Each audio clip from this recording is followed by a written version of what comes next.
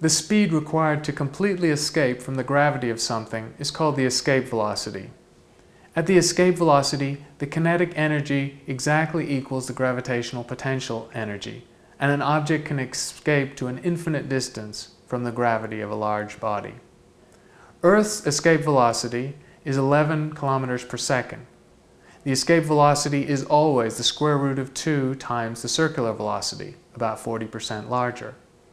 Something that escapes the Earth's gravitational field is still held by the gravity of the Sun, however. Earth's circular velocity around the Sun is 30 kilometers per second. Square root 2 times larger is 42 kilometers per second. Therefore, any object or rocket that can be accelerated to 42 kilometers per second can leave the solar system.